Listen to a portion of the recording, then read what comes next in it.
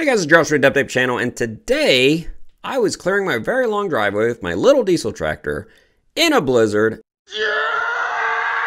And I thought to myself, you know what would be a good topic to discuss today? Why are diesel engines harder starting in the cold? Now, if you ask an economist this question, they might say, well, harder starting in the cold compared to what? What's your definition of cold? Depends what your definition of is. But what we're referring to is generally winter conditions. And compared to gasoline engines, diesel engines are, or at least particularly in the past, have been much harder starting than gasoline, or some people call them petrol engines. Now, not all diesels are hard starting in cold weather, but some particularly are. This little Kubota diesel tractor, as you can see, it's kind of cold out today. Got a little bit of snow here. And if you try to start it without the glow plugs, even though it just ran for a couple minutes, till it's fully warmed up, generally, it will not want to start.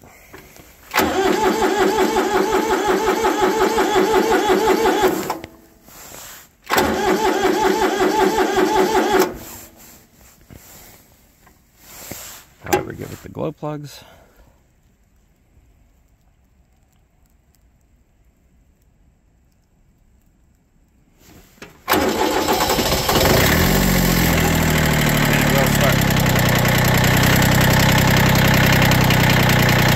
Now, the reason for this is actually more than one thing. There's actually several things which lead them to be harder starting than gasoline engines.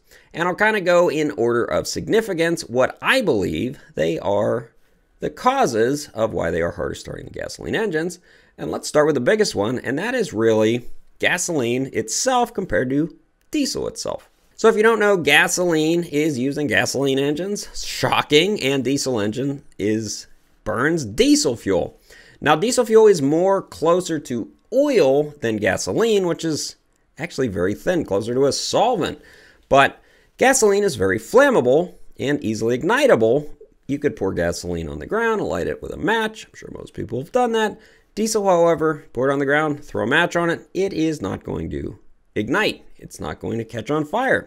That's because diesel, while actually having more energy per unit of measure than gasoline, is not as easily flammable.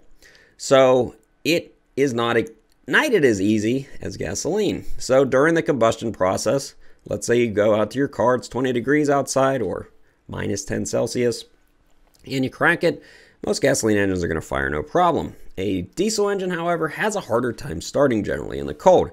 Now, folks, this particularly pertains to older diesel engines.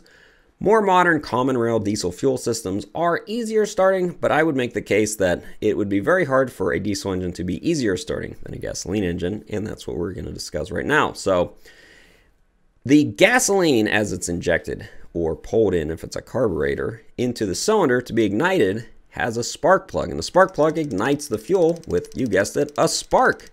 And since gasoline is easily ignited, that makes it very easy to start in the cold.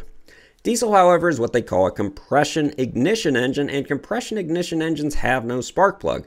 What they rely on is the compressing of the air and then the injection of the fuel at the right time to fire. And if you don't know, as you compress air, it takes all of the heat accumulated in the air, and the act of compressing it increases the temperature of the air. This allows you to spray the diesel fuel in and have it ignite, combust actually, and you get your 4-cycle diesel engine. So the fuel being one of the primary reasons why it's harder to start, that's not the only reason though. There's actually a lot of other reasons that contribute to that combustion process that make the diesel engine harder starting. And the first one is, as you guessed, the combustion process itself. Now, the diesel fuel, as I said, is harder to ignite. Not only that, diesel fuel can what they call gel when it gets to a certain temperature. It can also have moisture in it, which will freeze, obviously, if exposed to outside conditions below freezing. And gelling is actually where the diesel fuel turns on, as you guessed it, kind of a gel consistency. It can plug up filters, injectors. Fuel lines have a lot of problems in cold conditions. And there's a variety of ways to deal with that. Gasoline, however, doesn't really run into any problems like that, unless you get very, very cold, like Siberia, or if you've seen in those videos online where basically no one ever turns off their engine during the winter. But in most of the world, where it might get very cold, but not that cold, the diesel engine has many disadvantages when cold. And let's get back to the combustion process itself. So like we said earlier, the diesel engine is a compression ignition engine, meaning it has to compress the air to get enough heat to combust. Now, generally, diesel engines have a higher what they call compression ratio, which means the volume of air when the piston's at the bottom of the cylinder compared to when it's at the top of the cylinder is your compression ratio. And most diesel engines, like I said, run a higher compression ratio than gasoline engines. And let's say you have a diesel engine and it has a 17-to-1 compression ratio. So it's drawing in this outside air. Remember, the outside air is cold. It's colder, and it's trying to build heat enough to ignite the fuel. Well, it's harder to compress a higher compression ratio engine when it's cold, or anytime actually, but particularly when it's cold, because you're cranking the engine. You're not actually using the engine's own power. You're using the batteries to turn an electric starter, of course. Now, some diesel engines actually have air starters, but that's quite rare. So let's stick with the electric starter idea. Gasoline engine, same problem. However, the diesel, being a compression ignition engine, draws a lot of current to try and force that air under much higher compression ratio to heat up. Now, a problem runs into not necessarily with the starter, but with the batteries. Batteries in very cold conditions don't put out as much current as when they're warm. And since you're turning over this larger, generally displacement-wise and higher compression ratio engine, the diesel engine, you need more and more juice to try to get it to start. But your batteries, when it's cold, aren't able to give you as much as when it's warm. So you're at a disadvantage there. That's one reason why diesel engines generally run more than one battery. Most truck, RV, and even pickup truck applications might have 2 batteries, but they're still 12-volt systems. A lot of equipment, however, runs 24-volt systems, but they still have the same cold starting problems. Now, given the disadvantage with the cold when it comes to the batteries, the fuel, also we have a problem when it comes to the oil. You might be saying, well, both run oil, what's the difference? Well, generally diesels run thicker oil. A standard diesel engine oil is 15W40. That's not exclusively true, but it's very common. Gasoline vehicles, especially newer ones, run a much thinner oil, meaning the oil's actually much easier to pour, particularly in cold conditions. And this has to do with the numbers on the oil. So 15W40 is a thicker oil than, let's say, a car that would run a 5W20 oil. And as it gets colder and colder, the thicker oil gets thicker more than the thinner oil. Shocking, right? Now, as the oil heats up, they both will get thinner, more of a water consistency. But in our cold starting condition, you have this very thick oil.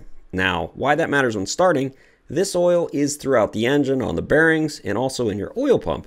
As you're cranking, your oil pump is trying to build oil pressure and force this oil throughout the engine.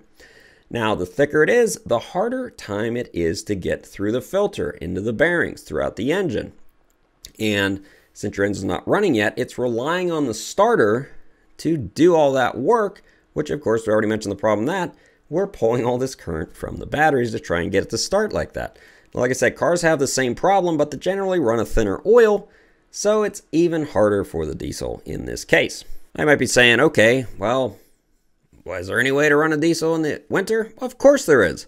Manufacturers know about these problems and over the years have adopted various strategies to try and get them to start in the winter.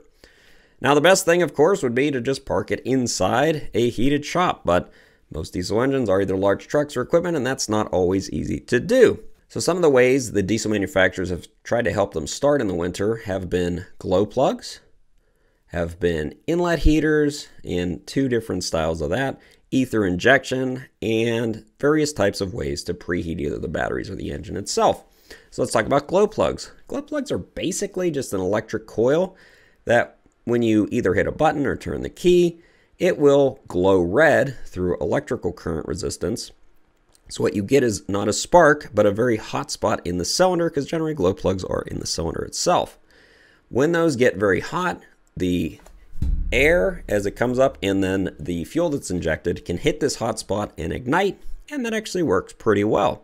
The other way is inlet heaters, two general styles. There's an electric one, which is kind of a glow plug, but on the intake that heats the air, not the fuel, before it goes into the cylinder.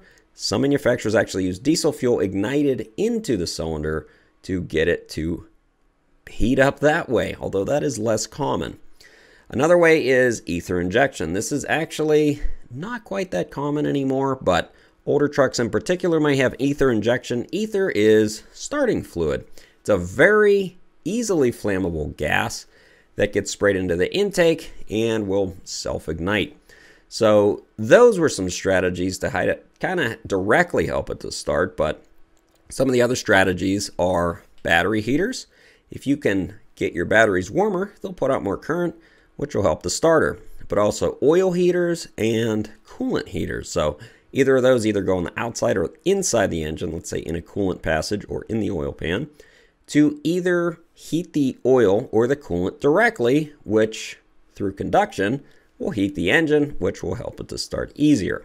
And folks, that's most of the reason why diesel engines are harder to start than gasoline engines. If you have any other tidbits that maybe I didn't mention in this video, if you want to let me know if you liked or didn't like the video, you can leave that in the comments section. And as always, thanks for watching.